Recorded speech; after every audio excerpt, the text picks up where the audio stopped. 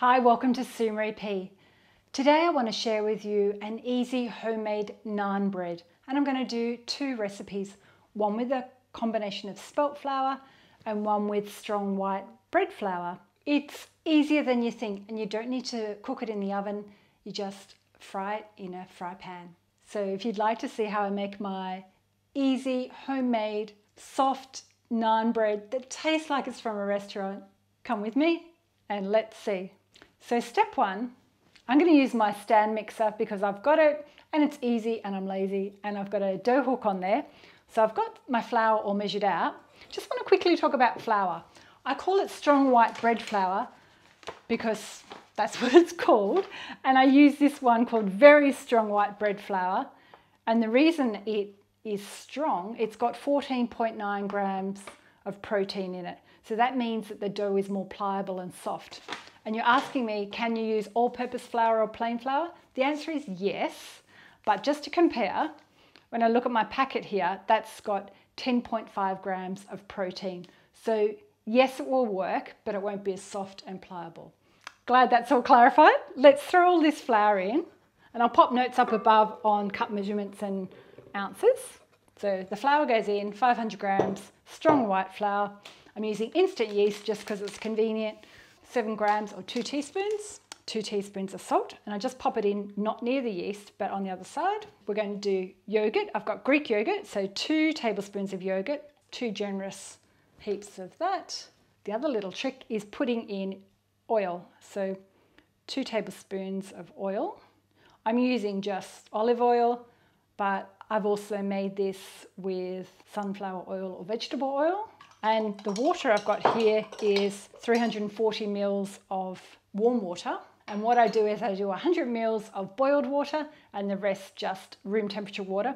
And then it's like the perfect temperature. So we throw all of that in and then we knead it for about 8 to 10 minutes. And I like to put my timer on just so I don't lose track of time. And I usually start it on low and then I bump it up a little bit. This quantity will make about 8 kind of naan breads, depending on how big you like them. And I like to use just my hands to shape them, but you can roll them with a rolling pin. What I love about this, it can be rustic, and it doesn't have to look perfect, and they still taste great. While that's mixing, I'm going to prepare this bowl and just pop some oil in it because I'm going to transfer the dough into here so then I can show you my second version. And the other thing to prep is I like to use a damp cloth, saves on plastic, and I just moisten a tea towel and throw it on the top, and that covers it to let it proof. So let that do its thing. So it's been about 9 minutes and we're almost there. I think with this style of bread, we're not going to get the bowl totally clean, but we're almost at the stage where it's really, look at that, it's really stretchy and pliable. So what I might do, it's at the 9.5 minute mark. It's going to take it out of this bowl. And this style of dough is a little bit, it is more sticky than a regular bread. So don't be alarmed if you think, oh no, my dough is sticky and I can't get it out of the bowl in one bowl. It's better to have it sticky. It's going to be super moist when we cook it. So let's throw that in here.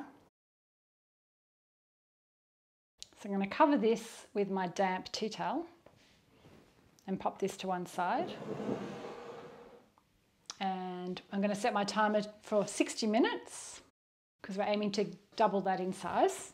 So let me just do a quick clean up and then we'll do the second recipe. So everything's clean. I'll put my clean hook back on. So recipe 2, I'm doing spelt flour, my favourite flour, and I'm going to do a combination of whole grain spelt flour and white spelt. I was going to do 50-50, but I'm kind of experimenting in front of you today. I'm going to do 300 grams of white spelt and 200 grams of whole grain spelt. So I'll pop that in. And what I love about the brand that I use here in the UK, I use a brand called Craig's & Co. Looks like this. I'm not getting paid by them or sponsored by them. Their protein content is super high. Their white spelt is 14.3 grams, and for some reason their whole grain spelt is 16.9. Comparing that to another brand that I sometimes use called Dove's. Let me just grab my packet out. So they have a white spelt flour. Their protein content is 10 grams. So in this bowl, we'll do the same quantity of yeast again. So 7 grams, or whoops, half of that went on the bench. So I'm just going to grab a little bit more out. That shouldn't have happened. So I think I've lost a few grams on the bench from not watching what I was doing. And I've got this packet here. So what I'm going to do is add another half a teaspoon just to make up for the bit I lost. And 2 teaspoons of salt again, just on the opposite side. I've got my warm water sitting here ready and waiting. So same quantity as before. That's about 340 to 350 mils. Now I'm going to monitor this because we may need extra water because I'm using spelt flour. Spelt flour tends to soak up the water a lot more, so you may need some more water. The other thing is we won't need it as much. I've been doing loads of research lately, and from all the experts, they say you don't need spelt flour as long as regular flour. So we're going to do 2 tablespoons of oil again, and I'm going to try and make this version vegan, and I'm going to experiment with using oat yogurt. First time I've ever used it, so let's see how it will go. 2 generous tablespoons. And let's knead that for about 5 to 7 minutes. I'm going to pop my timer on 5 minutes. Actually, that timer is going for the other dough, so let's put this one on. Hey Siri, set a timer for 5 minutes. Once again, start it on low.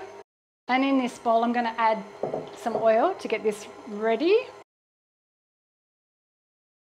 What I was going to say, you can experiment and use total whole grain spelt flour, but what I find is the bread's a lot drier and not as malleable, so I like using a combination of white spelt and whole grain spelt. The 5-minute timer went off and I almost think it's done. I think it's quite stretchy and I don't want to over knead it, so let's give that a go, and I'll grab it out of this bowl. Whoops! I didn't attempt to add any more water. I just thought it was looking good enough with how much I added in. I've got another tea towel, just happen to have 2 red tea towels, and I'm going to also let that rest for 1 hour. So Siri, hey Siri, set a timer for 60 minutes. So it's been an hour and we're back with our dough, and look at that. Whoops, got a bit stuck. It's doubled in size. So what I'm going to do, I'm going to add some oil to my hands because it's so much easier when your hands are moist, or you can add water. And we're going to divide it into 8 balls and roughly around 120 grams each. Hey Siri, what's 900 grams divided by 8? Okay, Siri said it's 112.5 grams each. So let's divide that. So I'm going to be less than accurate. So we don't really stretch it. I just kind of make it into a ball with a little bit of flour and throw it onto a tray. I've got a tray here with some baking paper. So what I'm going to do, I'm going to freeze 2 balls. So what I've got here is a little takeaway container with some paper on the bottom, and then I'll put some paper on top. I'm going to pop that in the freezer.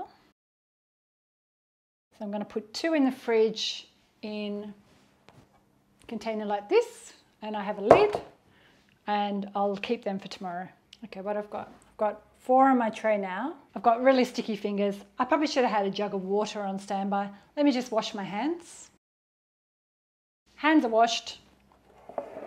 So the ones we're going to cook tonight, I'm going to pop a damp cloth back over those, rest those for 10 minutes. The ones I'm going to put in the freezer, I'm going to just pop some more paper on top. That's just so it doesn't stick to my container. And I'm going to pop them in the freezer. I reckon they'll last about a month.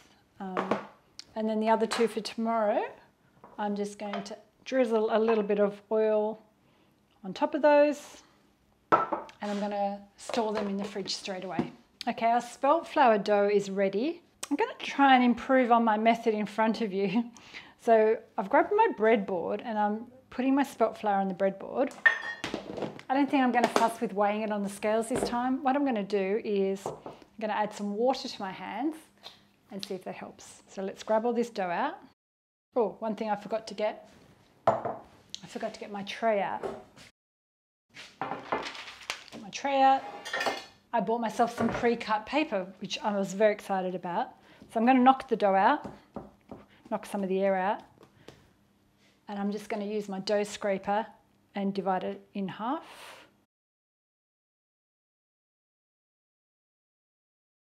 Less handling, less mess, rustic sizes. Roll it into a ball. My hands are wet. So much easier.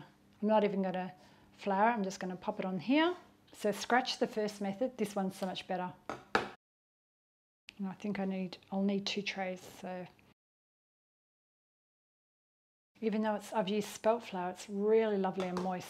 So you just kind of put it into this loose ball. Much easier, so much easier. I've run out of storage containers, so the ones that I'm going to pop in the fridge overnight, I'm just going to cover them with plastic actually. I don't like using too much plastic, but sometimes there's no other solution. So I've drizzled some olive oil. So the next step is we're ready to cook. So I've got a heavy based fry pan. So I'm just doing it on my induction hob so I can show you front on. And I've used olive oil, but you can't it's hard to fry with olive oil at a high heat.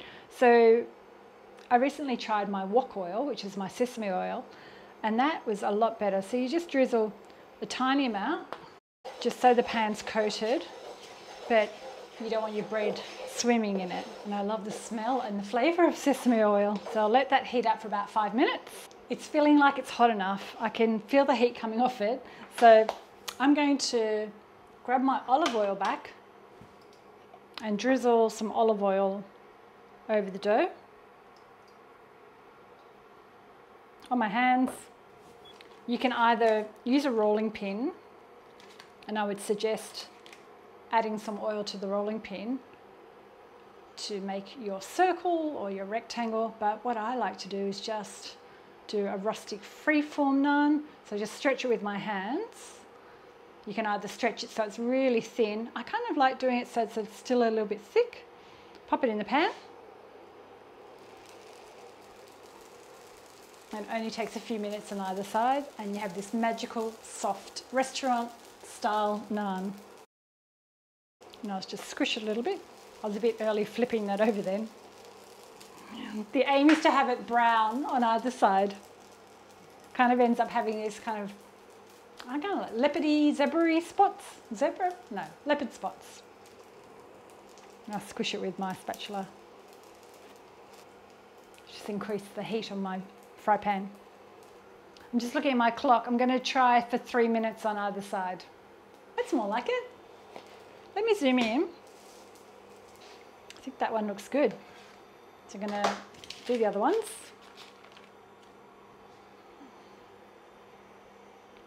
I just drizzled the oil on the top, but you can do either side. So I'm just stretching it, trying to make sure I'm in the screen. How about we do this one a little bit bigger?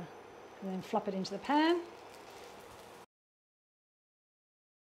Okay, that was 2 minutes, and I think that's good. Now the pan's really hot. That's kind of perfect. See how we've got that kind of zebra-like, leopardy colouring?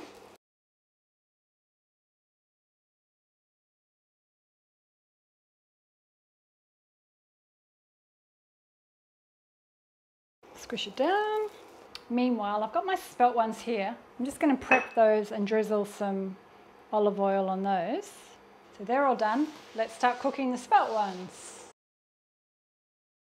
Now the pan looks still hot and oiled, so I'm just going to stretch the spelt ones out. The dough feels lovely and pliable.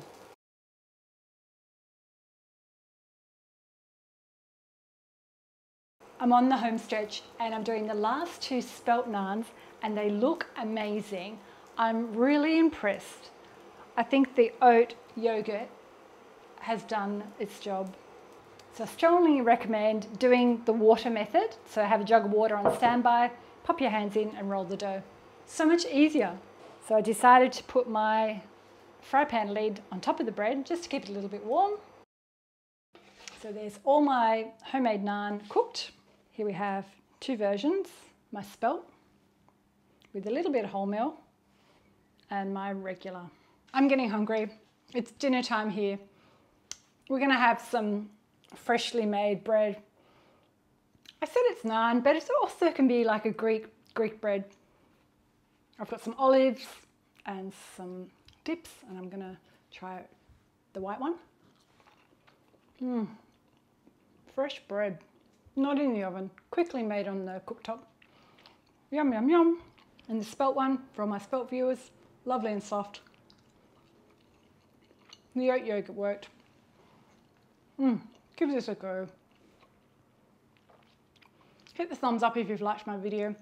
Give this a go at home. It's so simple and so easy to have delicious, fresh, homemade naan at home. Homemade naan at home. An easy way to have delicious homemade naan. Let me know if you try the white version with bread flour or the spelt version. And I'll pop a few other recipes up above. I've got a focaccia, a ciabatta, spelt rolls. Anyway, I'm going to go away and have dinner, and I'll see you next time. Thanks for watching. Bye.